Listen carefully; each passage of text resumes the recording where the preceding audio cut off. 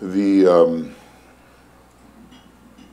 name of this talk is Bringing Love, Wisdom, and Creative Intelligence Together, Macrocosmically and Microcosmically. Well, I think we have a whole lot to say about the microcosm, but maybe not so much about the macrocosm, although, we can help. So this is very much a task as we apply ourselves. Am I echoing? Okay. I'm going to hear my own words, and this is difficult. Okay. Maybe if I stand back. Will that help a little? Okay, no problem then. So we have to be the master of our energy system to a certain extent.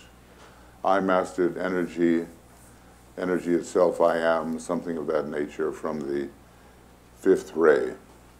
And of course, the whole question of initiation comes under the fifth ray, and you know well that Aquarius is bringing in through its own quality the fifth ray.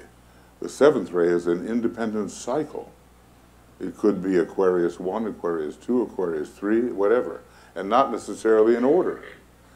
It just so happens that the seventh ray is accompanying this 2,500-year time of Aquarius. So fifth ray in Aquarius and seventh ray, it'll be a magical time, you know, and we'll really have to be specific about dealing with energy. I always think that there is a kind of a fifth force psychology, not just the fourth force of the transpersonal, but the fifth force of actually knowing what energies you're really dealing with, and in a very specific manner. So that's where our sharp, you know, analytical, occult, Uranian mind comes into the picture. We have to, it is the science of occultism after all, and it has to win the day, says HPB, by the end of this century. So I'm sure many of us will be back helping it win the day, you know. And that will mean that, of course, humanity will pay attention. As a matter of fact, I can see where this talk is going. Nowhere near like what's here, okay? Okay. Well, on page 699 of Externalization, she basically tells us a really important thing, that we have the 5 planetary centers, and somehow the masters are really going to locate themselves there. And they'll be surrounded by their initiates and by their disciples, and the most amazing thing of all is that the local governments and the areas over which these planetary centers preside will be asking these masters for advice, because they will have proven themselves to be so intelligent, understanding, and accurate. So that, you know, and how long will that take, huh? But maybe if we reach a sufficient crisis. I remember once reading in the books where it said, humanity itself will discover that it cannot solve its problems unaided.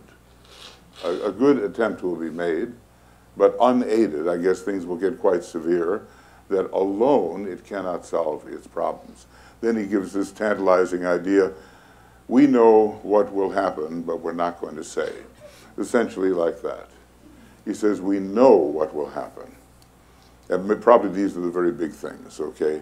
And it looks like we're up against it in this transition time from Pisces to Aquarius, the last fading out of the sixth ray on a particular cycle, a lower cycle, and of the sign Pisces. So, you know, this incarnation, I think for many people in the West, has been a breather.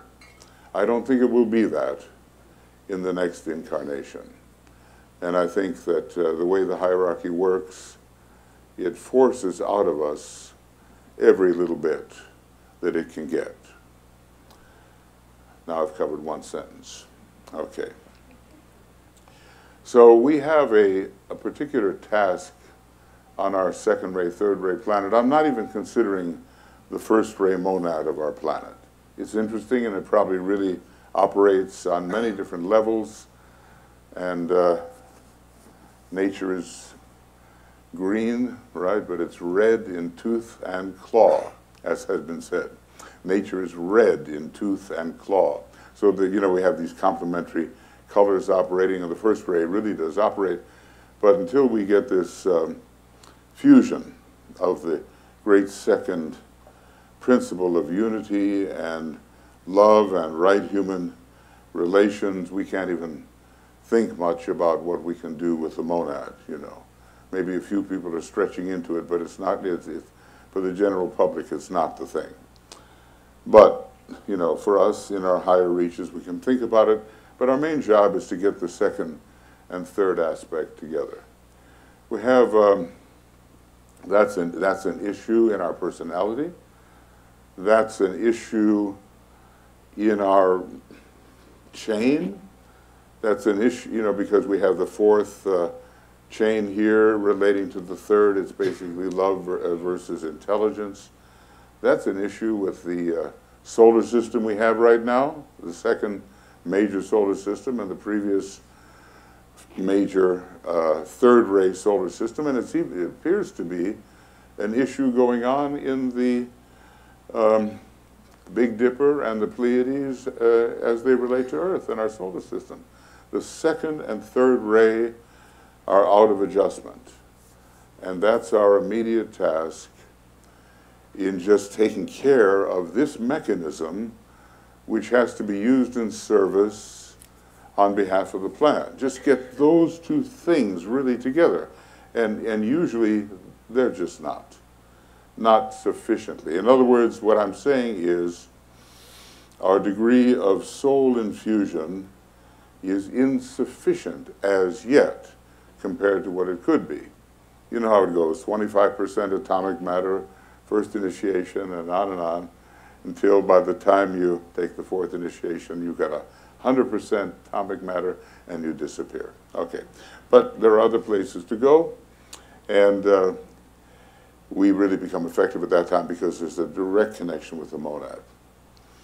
So anyway, it doesn't make any difference what our ray may be.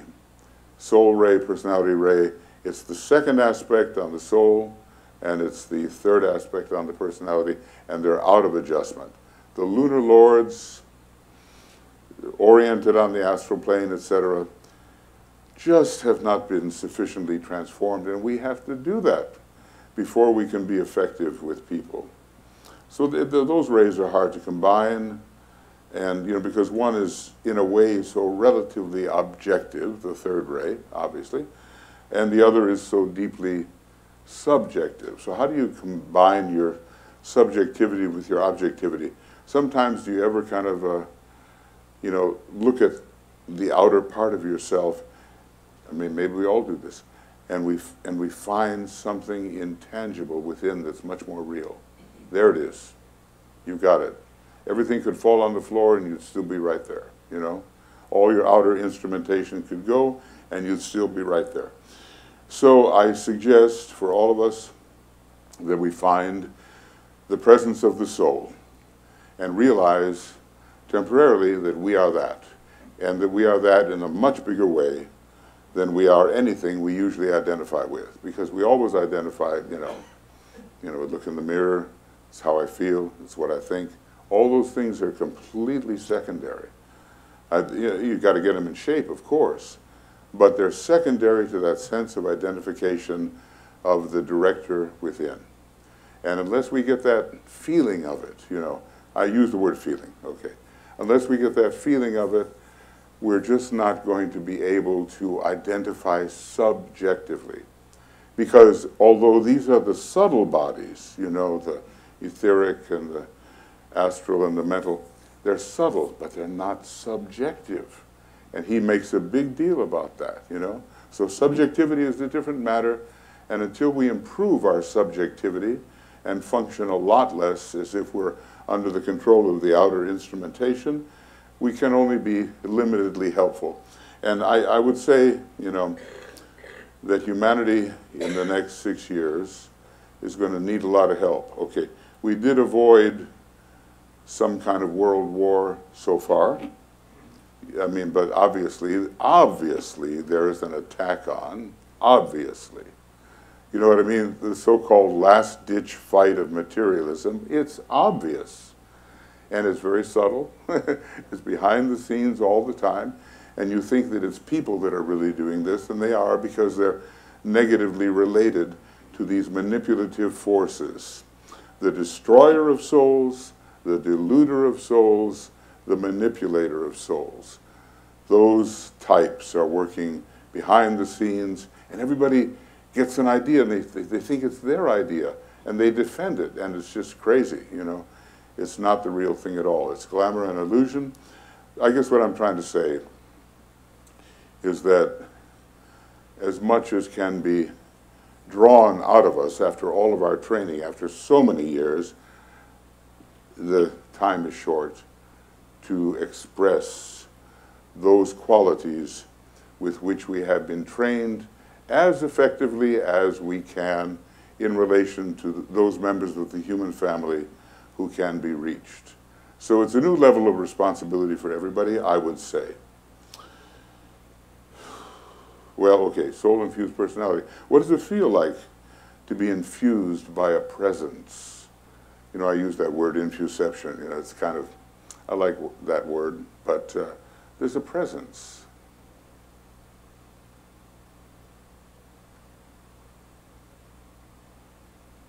Isn't there? And it's everywhere the same. There's only one presence. And somehow that fusing factor, which not only is in all of us, but is all of us, is something we cannot neglect. It has nothing to do with personality whatsoever. It doesn't even have to do with soul, really. It has to do with being.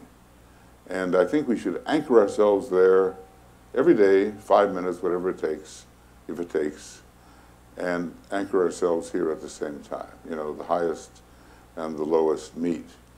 But every day, some time given to feeling the presence and recognizing that no matter what kind of variety you see in people and objects and all the surroundings, the presence is identical. And I think that would really pay off, you know. I mostly practice that. If I get too busy, you know, okay, and we're all busy, but if we have the possibility to just sit down and zero in on the presence, which is everywhere the same in cosmos. Of course, there are different intensities of registering the presence, right? It's one presence, but I'm sure a planetary logos or a solar logos is going to register this presence in a little bit more intense way than I am. You know what I mean? We can't say, okay, once you achieve nirvana or some kind of enlightenment, that's it. Same for all the gods. No, it's not the same for all the gods. It can't be, because they just have so much more inclusiveness and sensitivity. So for them, the presence is a blazing thing that would absolutely destroy us if we could take it in that way. But we can take in something of the presence. And that presence is much bigger, much more important than anything we are, or seem to be, because it is what we are. Well, you know, around us, we see a lot of personalities acting up. Maybe they've gotten as far as the 5th petal of the egoic lotus, and they're feeling their oats, you know. And they say, I am I, and they, the tower in the tarot has not quite crashed down, the blasted tower, right? So if you just show too much ego, that tower is going to collapse, right? And then you might just have enough humility after you shake off the dust to maybe become a humble aspirant in the latter part of that pedal. But we see a lot of ignorance, energized ignorance around us. I mean, you know, when I look at that Charlottesville march, how can you distinguish that from what the Nazis were doing in Germany before it really took over? These people are absolutely infused by their elemental nature, and they're not in touch with any kind of higher power. It's a terrible thing, but expectable, you know, expectable. Pisces is not gone yet, and people don't know yet how to contact a higher power that shows them that, hey, wait, I'm a duality. What's going on here? There's a higher me and a lower me.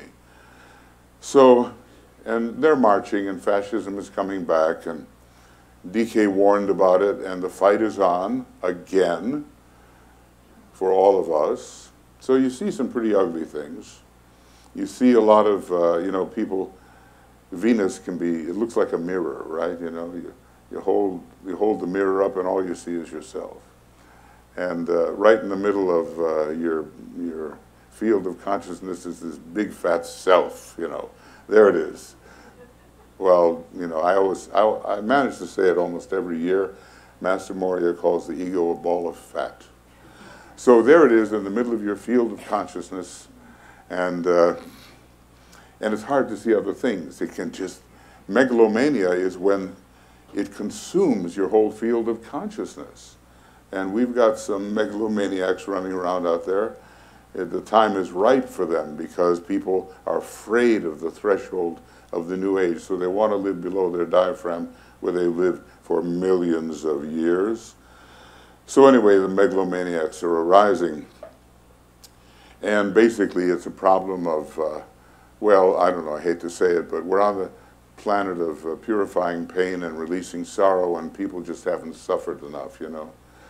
When the people who are busy screaming about their solar plexus have suffered enough, then they're teachable, you know, teachable. Every day I say, am I teachable yet? Okay, I'd like to be teachable.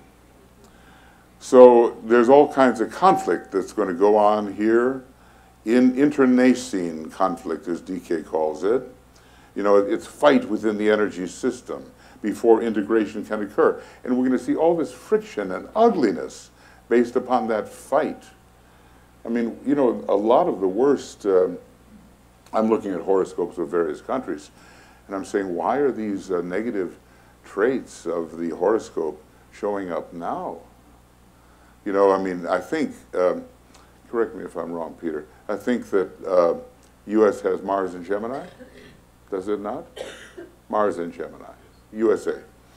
So we shoot people in post office and schools, and if they're jogging or wherever, you know, we take Mars, the gun, and we're just shooting people, okay? I mean, it could be the debate about the truth. It could be the higher and lower self trying to figure things out. But no, instead we take up a gun, assault rifles, and we go out there and shoot the students. Well, you know, there's some pretty low responses that are possible to the national horoscopes. And until people get a bigger picture, which is where we come in, you know, this spiritual propaganda effort that we're supposed to be doing, propagating the right ideas, okay? Until they get a bigger picture, they're just going to hang on to that little picture, which allows them to just let the lunar lords run riot. We cannot allow that. And then, you know, paranoia is everywhere. Conspiracy theories everywhere. Why do people get into that? Maybe it's a little more exciting than real life or something. But when I see those suspicion, what do you say? Glamour. If there's self-pity, I probably forget the one to which I'm susceptible. if there's self-pity, suspicion, haha, and criticism, those are the open doors to glamour. Those are the three big open doors to glamour. Suspicion, ray 1, paranoia. Self-pity, ray 2. And criticism, ray 3. And probably we could go down the list of the rays of attribute, and we could find other doorways to glamour. But the whole world is rife with glamour right now. So can we be like, you know, can we shine the light in such a way that we're really reliable and we're not going to fall victim to these kinds of swirls going on all around us? We can be a steady and reliable beacon of light in the midst of all the swirling distortion and the misinterpretation. I mean, you know, we have different backgrounds, and we have different biases. I mean, is there anybody here that's unbiased? I want to see who you are. I want to talk to you about how you got that way. A bias is a leaning, you know what I mean? So gravity is going to take you in a certain direction, whether or not you intend to go that way. So we have to be, you know, on the level with each other, Libra, the level playing field, and somehow see things in proportion. DK has just given us beautiful stuff. You know, the definitions of harmlessness and all that. If I get it right, the life expression of the man who lives consciously as a soul, whose nature is love. No, he says the man who finds himself everywhere. So that's the very first occult hint. Whose nature is love, whose method is inclusiveness, and for whom all forms are alike, in that they veil and hide the light, and are but externalizations of the one infinite being. I figure that's pretty good on harmlessness, you know. You just analyze any part of that, it's just amazing. So it really, you know, the disciples before World War II, let's say, did not really succeed. There just wasn't enough strength in them and not enough caring and a lot of distraction. And he said the war didn't have to precipitate, okay, if there had been sufficient. So I'm really hoping that we, as disciples, certainly not the only ones, because a lot of people are out there without all this esoteric knowledge doing great things, we know that. But we have a special responsibility to convey the quality of the hidden vision. You've seen how he's gone over that in esoteric psychology too. He says what does he say? Something about the factor of synthesis, the urge towards synthesis, the quality of the hidden vision. That's kind of every soul has it. But if we can convey that quality of the hidden vision, everything can change. But then again, you have to make sure you have it yourself, obviously. Then he gets in the urge to formulate a plan and the urge to creative life and the factor of synthesis and two other things which he doesn't really give, but I think he doesn't give them there. Maybe he does.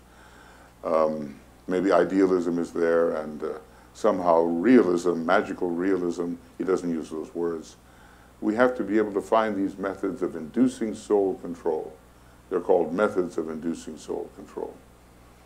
So anyway, humanity could be a little happier right now, and joy does not pervade us, nor humanity as a whole, due to all of these internecine conflicts.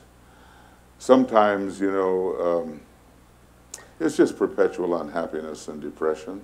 And you know, when the soul is shining, those are not depressing moments. Those are very uplifting moments. You know, that Holy Spirit thing, and you know, those are very high forces, very high forces. And I'm sure you've felt the exhilaration of what it means to be a student and practitioner of early stages of occultism.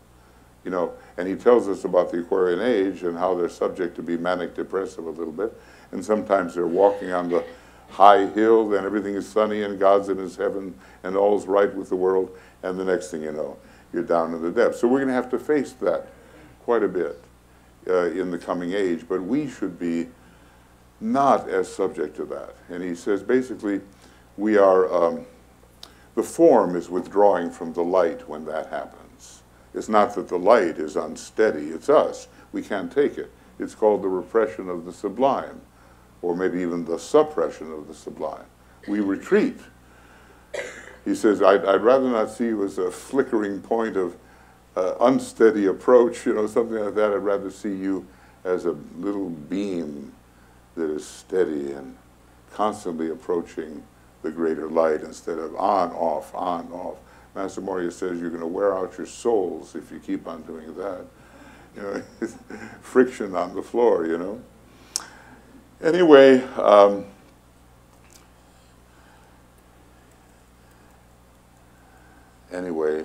there must be a way. So how do we really know when we put these two together? This soul with all of its light and its unity, love, its sacrificial will, its sense of synthesis, its sense of immutable spiritual will at the very center of the jewel in the lotus. How do we know when we've done that? You know, well, maybe the triad will help somewhat, of course, and the monad eventually, but we don't maybe have to go that high immediately. We have to be aware of these things, but maybe not struggle there where we have not even fulfilled the lower requirement. These higher factors are introduced to give us a more complete picture, you know. But if we could just live a life in which goodwill was expressed as love in action, that would be quite good. That would be very, very good. Goodwill is love in action. And other people could find that contagious too. Can you imagine what the vibration of the Christ is going to be like as he approaches? He has to be so careful. You know, it's really, the hierarchical vibration is so intense that they have to be careful how rapidly they approach. Because if you've got mud on your feet and you're climbing the ladder, he says, zip, that's it, you're frozen. It cakes the mud on the ladder. And people, the average person, will have a very negative response to the approach of a member of the hierarchy. And you probably recognize that yourself to a degree if you try to talk to people about things that are just not what they're progressing towards. You know, they freeze or they go away. But I'm just thinking, you know, if the Christ walked in this room at the very moment, it'd be overwhelming, wouldn't it? Or don't you think so? I think it would be. But that's basically what's happening subjectively. The Christ is getting so close. Christ in the etheric, you know, astral, and now the intention as of 1945 to appear in a Maya Virupa and walk among men with the hierarchy preceding him. This is going to be a very intense time. And I just hope that we're all gearing up for the intensity. I've got a lot of things here about different solar systems, but I think I'll forego them.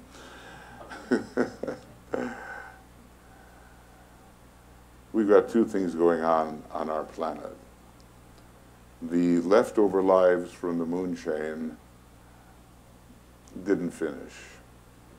And we have the planetary lord of the fourth chain and the planetary lord of the third chain kind of working together.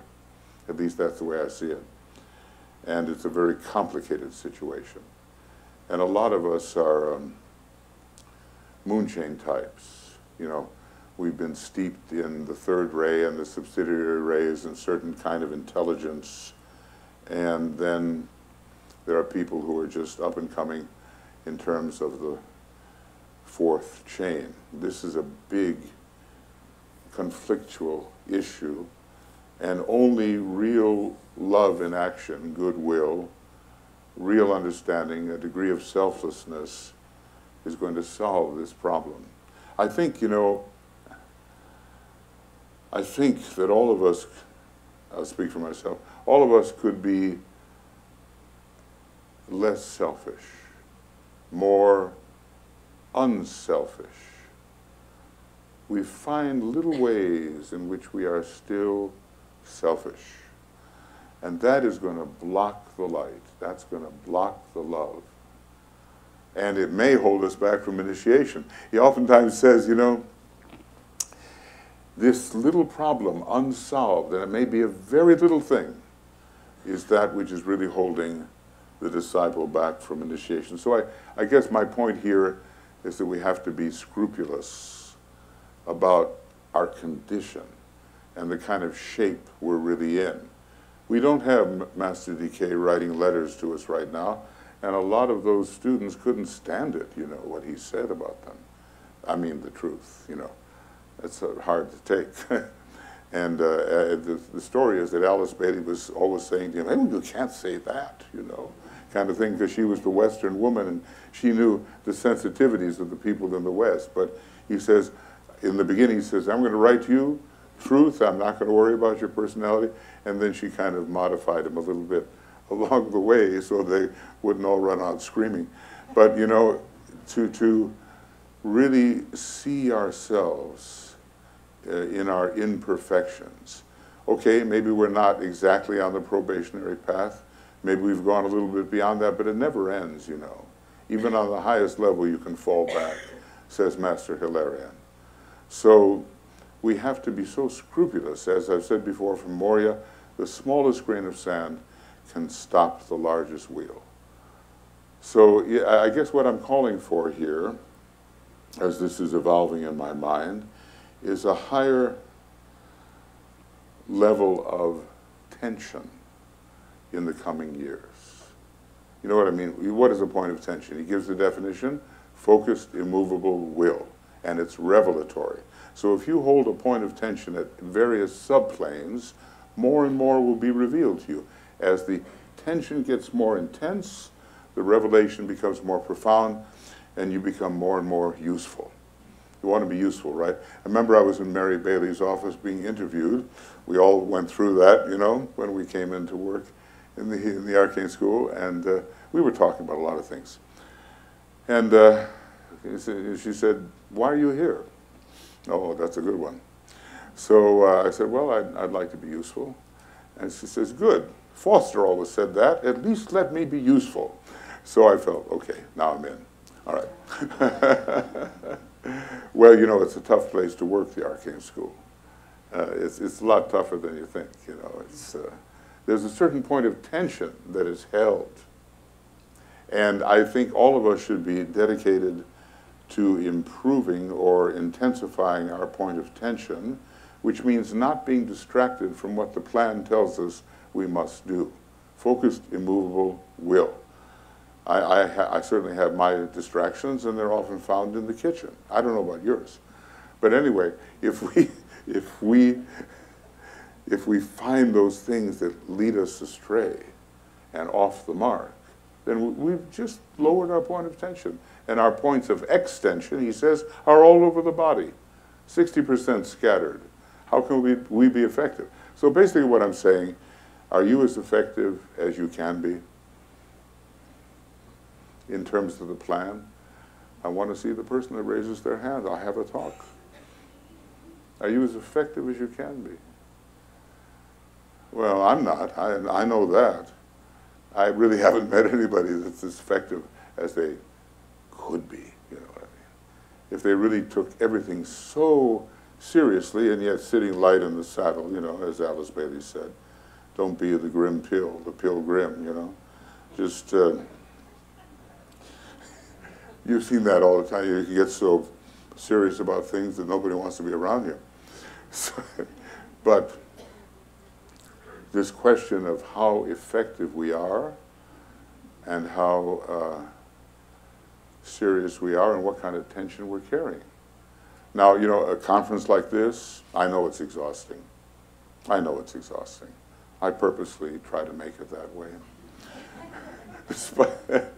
I know our board members are going to have words with me about this. But anyway, you know, I figure if we get together once a year, we better go for it, you know. So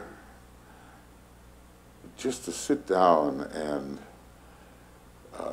intensify your point of tension and get less distracted, have more revealed, be more connected, more integrated, more infused by the higher ethers, more antichoronic, whatever, and then be able to radiate that to people in modulated method to them, it would be a good thing.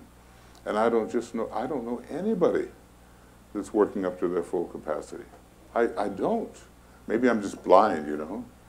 But, and he basically says that. You think you're working up to your full capacity, he says.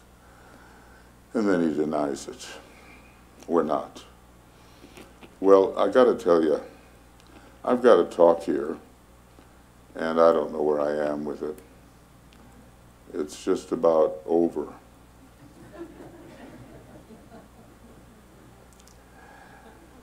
You know, if anybody tried to put together this mosaic, I don't know what it looked like.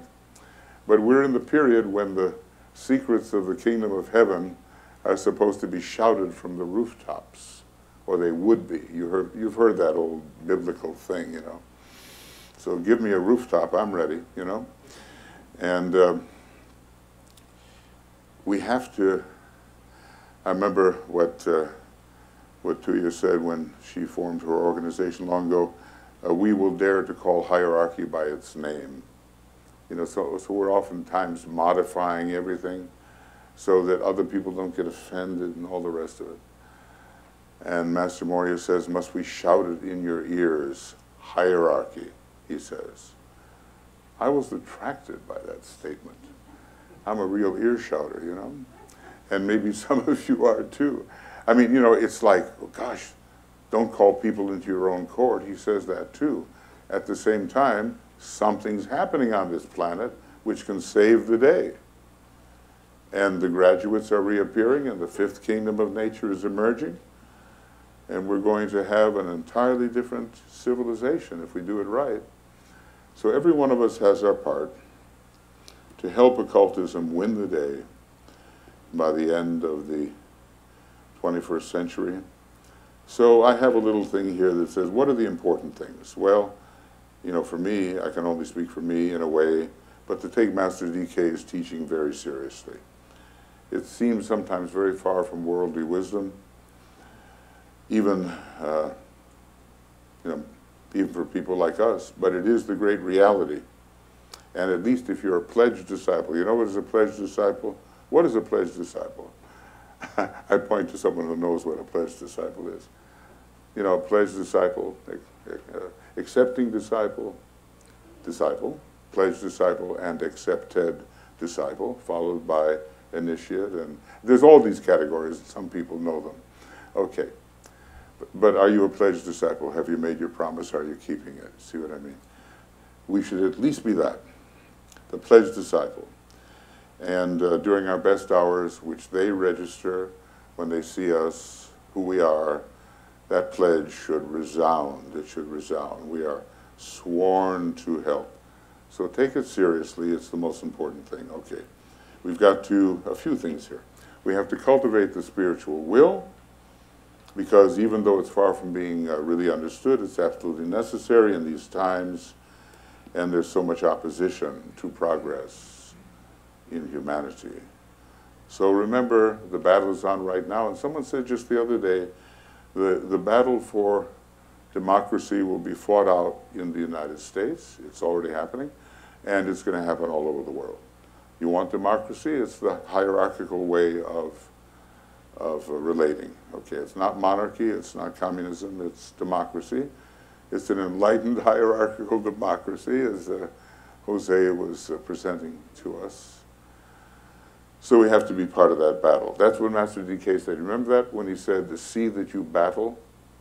You remember those words? Or are they repressed? I always stop at that and say, yeah, okay, I'm ready, okay. So the hierarchy has fought for democracy a long time, and we have to fight too. And then I'll just point us sort of in the end here to white magic, where he gives us a process. Inquire the way, because you know the answers inside you. That doesn't mean you should refuse good advice, but you know, there's a lot of intuition in there. Obey the inward impulses of the soul no matter what, and that's a tough one, isn't it? Because there's the battle going on. St. Paul didn't always succeed, did he? Pay no attention to any worldly consideration. He actually says that. He says, refuse the advice of the worldly wise and follow those who are esoterically wise. That's tough too, isn't it? And live a life, well, this is the hardest one. I always come to this. Live a life which is an example to others. Oh my. You mean that person studied DK? Why is he acting that way? You know, we represent where we gain our inspiration. And when they look at us and they say, oh my goodness, look how you're behaving. Look at your outward life compared to what the teaching says. Hypocrisy, you know, we get, I wrote a song called Utopia, but I'm able to substitute many other words like hypocrisy in those first few notes. So live a life that is an example for others, and I think that's really the toughest one. And somehow get the most out of yourself now. You know, I have a friend who said, well, we're like a turnip, you know how juicy a turnip is, right? So along comes the hierarchy and gives it a good squeeze and gets as much out of that turnip as it can. And we're all under the process of being turniped these days, last 6 years. Whatever you can get out of yourself, get it out of yourself. Now's the time for that. I have a final note that says, closing, whatever. Okay, well, I'm there. I've arrived at closing whatever, and I've arrived at the end of my time. And basically, what I'm saying to all of us is that we could do better than we're doing. Now, you know, that's not too good with pride. I mean, if you feel pretty good about yourself, then you don't want to hear that. But if we're honest, we could do better than we are doing, and we should apply ourselves to the task during these years closing out the forerunner. You know, next year we'll have our 4th Ray Conference. It'll be a lot of harmony, beauty, and art, but there'll also be research into the principle of conflict. Why is all this conflict existing? Why are we the warring kingdom under the 4th ray? Why are we Scorpio when we could be Buddhic, you know? So I hope that the year brings for everybody a lot of beauty, a lot of understanding, a lot of resolution of conflicts, and a great deal more effectiveness wherever we try to assist others, because we're in the service business, right? And it's not easy to serve, as DK points out, but let everything good increase in us. That's what I would say. And of course, I'm talking to myself as I say it too, you know. And then, you know, I always end up with what he says finally. It's almost like his last words, work, my brothers. You know, he says, see that you battle and work, my brothers. Sounds like a nice second ray master, doesn't it? Well, he says I have something of the first ray in my atmic part of my triad. So, you know, we're not just dealing with the second ray at all. Anyway, work, my brothers. Thank you.